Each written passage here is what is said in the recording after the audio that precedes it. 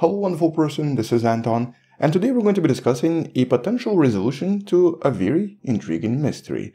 A mystery of these unusual stars that we often refer to as BE stars. Although intriguingly, in this case, nobody even knew it was a mystery up until recently because of the observations from the Gaia telescope. But I guess to be even more specific, here the researchers potentially discovered why these stars have these unusual features, including what seems to be a ring-like formation similar to Saturn, and why they produce very specific types of emissions.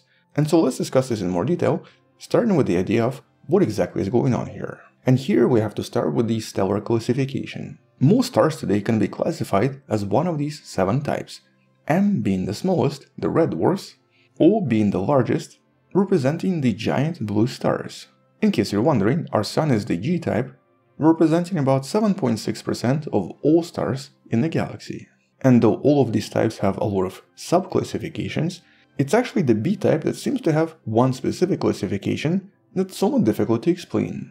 And so here B-type stars, such as for example Regulus that you see right here, represent relatively bright main sequence stars, 2 to maybe 7 solar masses in mass, with a surface temperature of 10,000 to 30,000 Kelvin. They only represent about 0.13% of stars in a galaxy, but they're also really bright and are usually relatively easy to see. But it just so happens that some of these B stars have an unusual emission of hydrogen referred to as the Balmer emission line. But even stranger than that, they all seem to be non-supergiant, even though they're all extremely bright and extremely hot.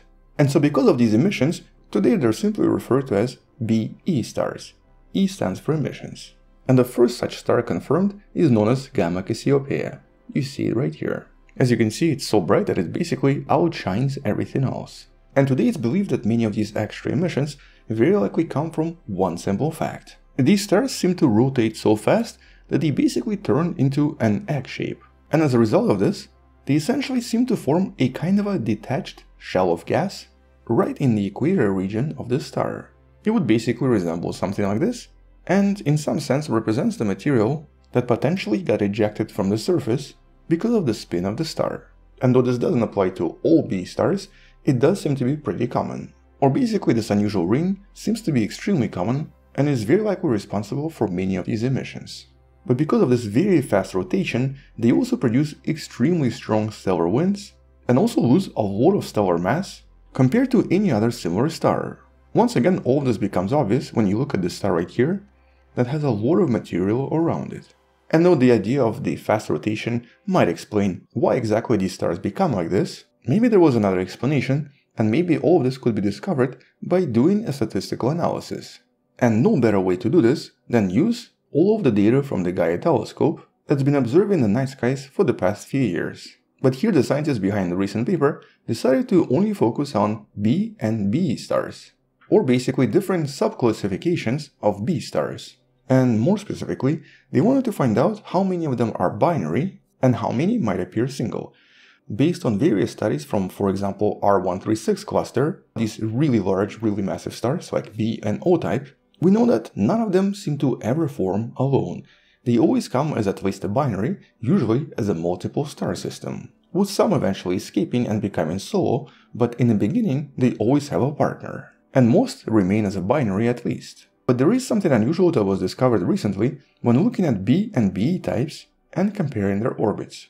For some reason, BE stars had a much lower chance of having a companion compared to B stars, which actually made no sense because scientists expected them to have more. In other words, most of BE stars should be binary, whereas it turns out that most weren't. Okay, cool, but what's the big deal here? Well, the bigger deal came from the discovery that when you look at stars with much higher orbital separation, or basically stars that take much longer to orbit around one another, in this case the rate of companions was extremely similar for both B and BE stars. But also some of the BE stars appeared a little bit different. And to the scientists behind the study, this didn't really make sense at first, until they realized that, okay, maybe what actually happens here is basically vampirism. Or in other words, many of these stars potentially start not as binary but as triple star systems, with 2 stars much closer together at first and 1 star on the outskirts. And as it usually happens with close partners, one of them starts feeding off the other. And this probably happens for quite some time, very likely transferring a huge amount of mass, but also transferring a lot of angular momentum, which in essence does two things. First, it accelerates the star, making it spin really fast. But second, it makes it acquire the disk. The unusual ring-like formation that most likely came from the partner star and would directly explain why we see these unusual hydrogen lines not seen from other stars as well, because we're basically looking at the leftovers from an ancient star that used to be here. And it still is most likely here, but just became extremely small and barely detectable, and have lost the majority of their mass. They might even become unusual planets, only leaving the core behind. And one of the best examples presented here is the star that was discussed previously, because the scientists at first believed that we discovered the closest black hole to planet Earth, the star system HR 6819. Here, because of very unusual observations, at first it was thought to be two stars orbiting a black hole. But it turns out that it was actually an extremely fast-spinning star that was producing these very unusual observations. That fast-spinning star was a BE star, and was much smaller, and possessed a disk. And so here, a black hole was no longer necessary to explain the observations, making this a somewhat usual BE-type system. But now this new research suggests that this is not a binary system, but most likely a triple system. And so this unusual motion of the disk that was discovered here that took approximately 40 days and tricked everyone believing it was a black hole might be better explained by some kind of a third star, a leftover star, that created a disk and turned the star into a BE star. Interestingly, the star is not even that old, approximately 50 million years old, but it's already rotating really fast.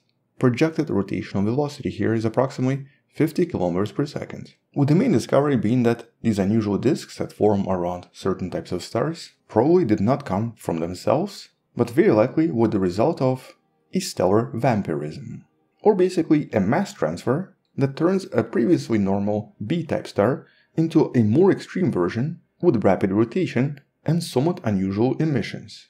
Which I guess also highlights how extremely common this process is, basically a mass transfer process, and how extremely common the disks are as well. They actually seem to form around everything.